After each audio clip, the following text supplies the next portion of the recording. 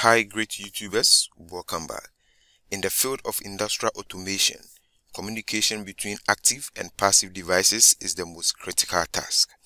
In this video, I will share with you how I established PLC to PLC communication in TIA Portal between two 1500 PLCs using the put/get blocks. We will be using the PLC sim, no hardware needed. Let's get started.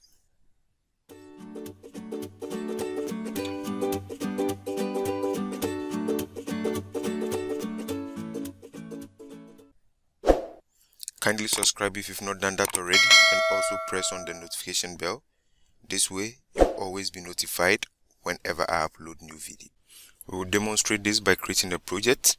So on the interface, we create a project PLC to PLC sim. Okay, we select the right PLC program, and now we select a device, 1500 CPUs, and then we look for a CPU that supports industrial Ethernet. Okay, I click OK. Now we have our project created. I double click on the main block, and then we have the interface. I need to add another CPU to create a multi-project. Okay, to do this, I click on the add new device, and then I go to the 1500 CPU and then select this type of CPU. Click OK, which supports industrial Ethernet.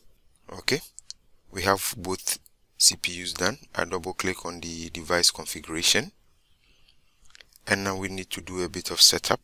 I go to the IP, and we see the IP is 1. I move to the system and memories, and then activate this particular section, and then also move to the clock memory, and then activate it as well. Okay, so we have all the clock, which is 0.4 being our 1 second clock. Okay, I move to protection and security, and then connection mechanism, and then I need to activate this to allow put/get communication. Okay, we are done for the first PLC. We compile. Okay, compilation done.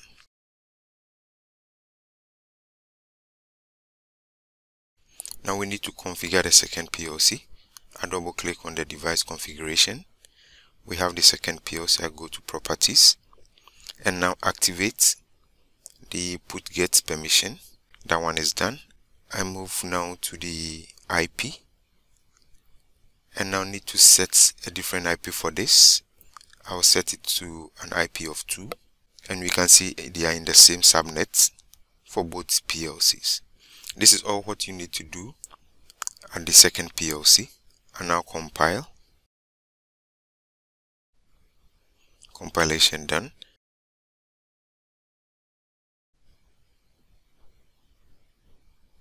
Okay, in the first PLC, I go to network and view, and now we need to establish the S7 connection.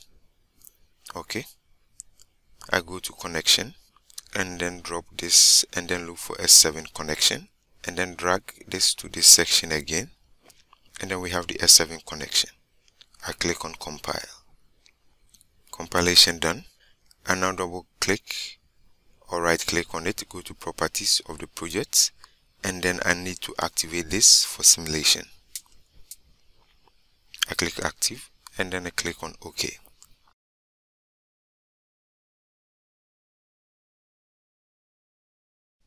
Now we need to create our DBs.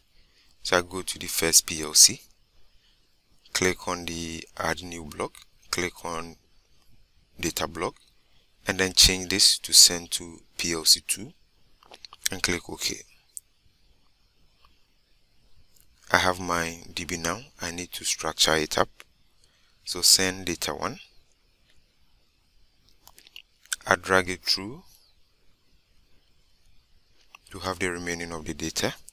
I have 2 books. I have to change this to rail. I need about 4 rails, but it depends on what you want to receive and then transmit. You structure your DB as such. Okay, and I change the last ones to integer.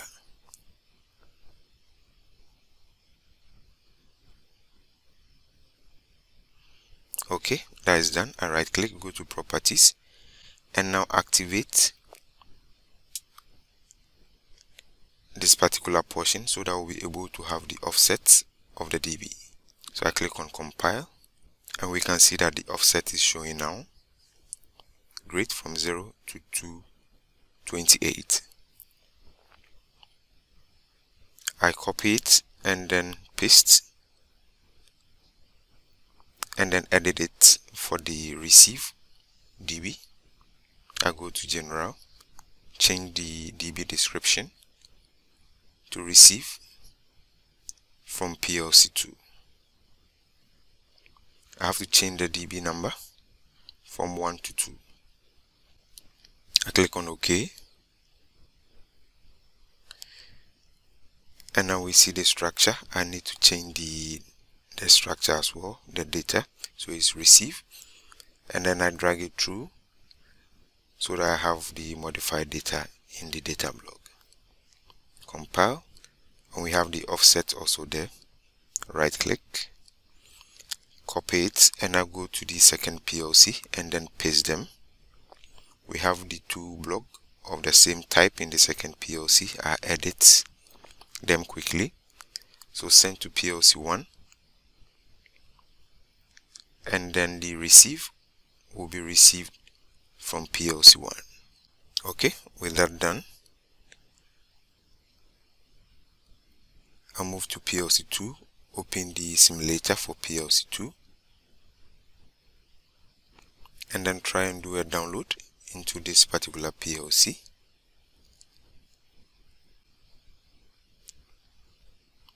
I click on finish, and I'm done for PLC2. And now moving to PLC1 and do my logical program. First, I open the simulator for it. I can download the hardware, so I search for the PLC. Now PLC identified with this IP. I click on load, click on finish, and then we have the PLC1 also loaded. So I have the two simulators all activated. Okay, so I go to the main block so I can add my logics. Okay, I move to S7 communication, drag the put block onto the network. It's asking for an instant DB. I say okay. Okay, we have our block, and this is going to be our send data to PLC2. Okay, we have our first input, second input, and then we have third and then fourth input as well. We have the output. I double click on this icon to open the properties window, and now this is where you establish the S7 connection between this block. I scroll to this section, click on this drop menu, and then select the S7 connection. Click OK, and then wait for some time, and you can see that the S7 connection is established, which has worked correctly. I move to the block parameters, and now this is where you can enter your inputs. First, I put our clock, that's 1 second clock here, so that every 1 second we can send data to the remote PLC. Okay, now we have our our ID already established, and now this is where we establish the point where we are going to send data to the remote PLC. So if you come to this section, you can see that you specify the area where the partner CPU is to be written to. So now I move to the second PLC, and it is the receive DB. So I give the description of the receive DB here, which is db2.dbx0.0.byte, and the total byte is 28. Okay, so I come back here and then specify the total byte, which is 28. Okay, and now this is where we are, the DB within which we are going to fetch the information to send. And you can see the description right here, send area, and it says you should specify the area where we need to send. We will get our send data. So I go to the first PLC, and it is the send DB. So I specify the send DB description here. I copy the first one and then paste, and now change, because this one is db1. The size is still the same, 28.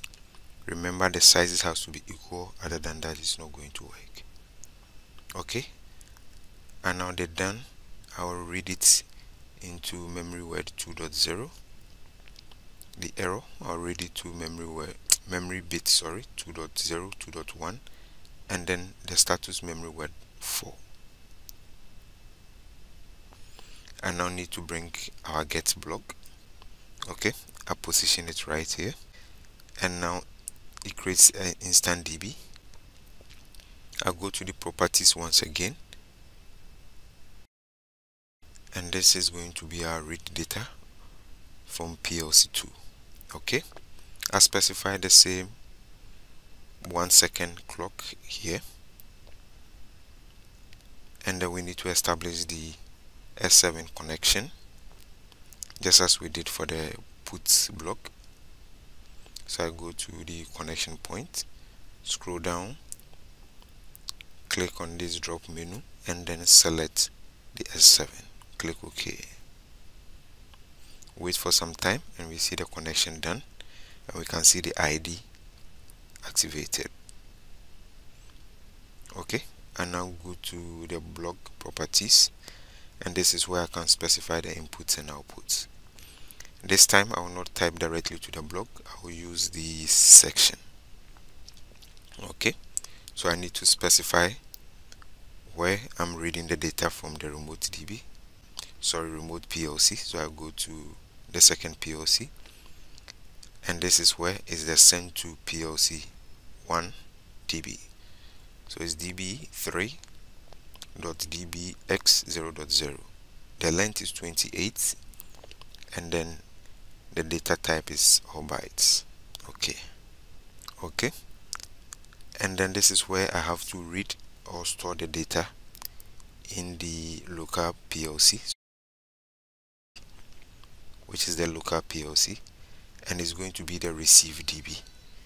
So I give the receive db description here, db2.0.028, and then the length or the type is bytes.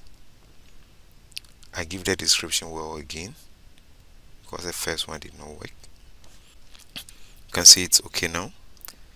Now I send this to 2.2, and this one, which is the error, to 2.3, and then the status to MW6.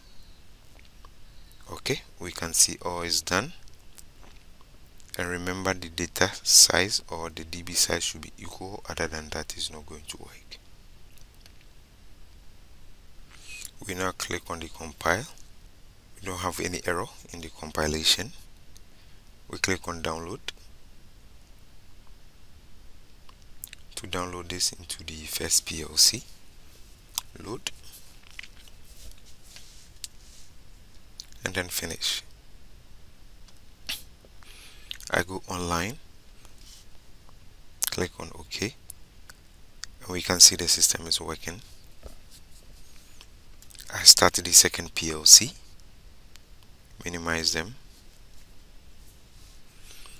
and now I open the DB, that's the send DB, to send the data and to see if I will receive it in this second PLC. So I position this correctly, move to the second PLC, and then open the receive DB.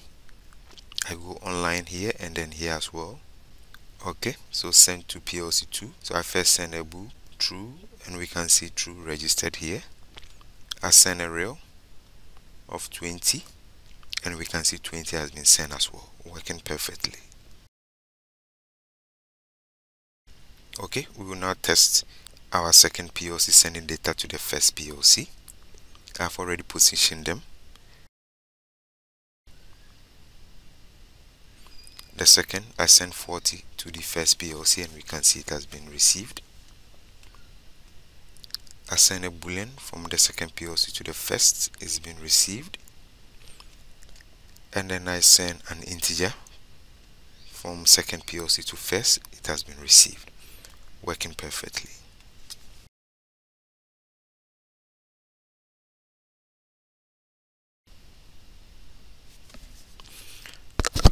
Now let's try and add some logic to send the data from this section.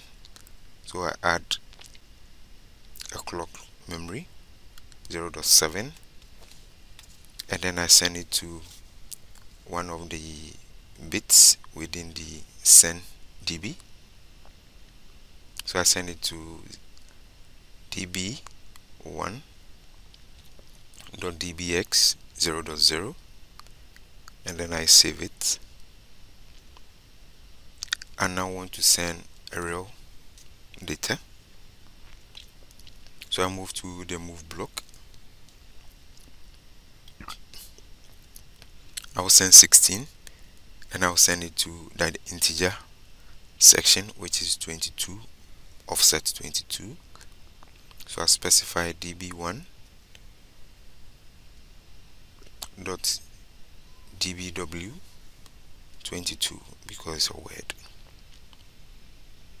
Okay, I can now compile and download.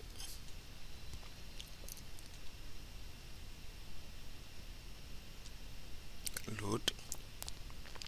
Now loading is done. Okay, I can now go online and then move to the second PLC. I'm now online now. I will now move to the second PLC. Everything is working fine here. So I move to the second PLC, receive DB, and then confirm if I'm receiving this data there. Okay, and then we can see that the true false is coming because we are receiving pulses, and then we can see the 16 already there. I will change it to 25 and reload the program again, and we can see that it has changed to 25 as well, working perfectly. Thank you all for watching. See you in the next tutorial. Bye bye.